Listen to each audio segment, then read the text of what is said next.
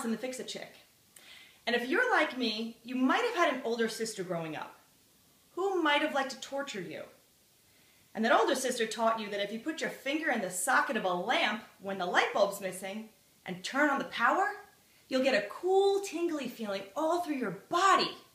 And it's fun. And if you're like me, you'll know that cool, tingly feeling. It's called electrocution. And you lay on the floor with your body convulsing while she stares and laughs at you. But today, I'm here to show you the simple and easy way to work with electricity, the safe way, so you don't die. All right, let's get started. Okay, so the first step to safety of working with electricity, so your hair doesn't go up in smoke, is go to your main electrical panel of your house and turn off the main circuit breaker.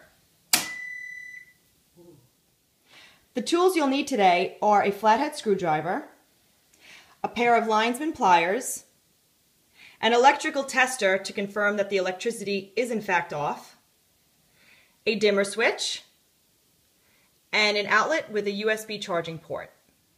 Okay, we're going to tackle two things today.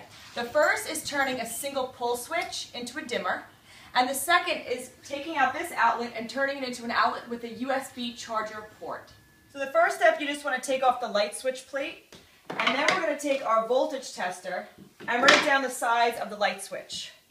With our tester, green means go. If it was red, that means there's still electricity. We're good. Okay, so we're going to take the light switch out, and you'll notice a screw on either side. We're going to loosen that up, and then we're going to take the wire out from behind there. Okay, so we're just taking the wires off. And then when we replace it with our new light switch, you just want to make sure you're getting the right one, whether it's fluorescent, incandescent, or LED, and it'll specify on the box. And now we're going to install the new dimmer switch. Okay, the first step is to connect the ground wires. The ground wire in the wall is usually bare or green. So we're going to take our pliers, put the wires together, and then twist them. Okay, they're twisted, and then you just take the cap and put that right on. Okay, we're just going to unscrew these screws a little bit, and then we're going to attach the power and the switch leg right around the screws, just like we did the last time when we undid them. Great.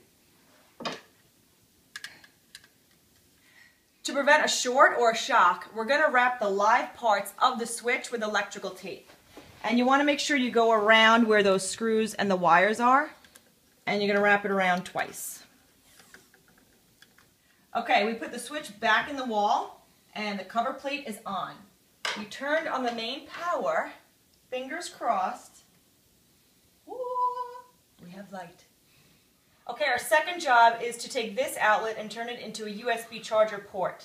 So I've taken the outlet out of the wall, and I'm going to take the tape off. And there's those famous screws, and we're just going to unscrew them and remove the power. Okay, the first step is to put the ground wire around the green screw, and then you'll have two white wires and two black wires. The two white wires go behind the silver screw in these two holes, and the two black wires go behind the gold screw. And now we're going to put the white wires in behind the silver screw, and then just screw it in. And the black wires go behind the gold screw and screw it in.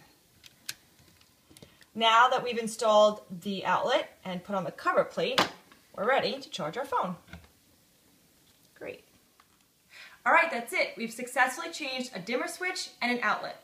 Be sure to follow all manufacturer's instructions that are inside every box. If you have any questions or you'd like to see a video on something in particular, be sure to reach out to me on Facebook, YouTube, or Twitter at The Fix-It Chick. And remember, you can do it yourself.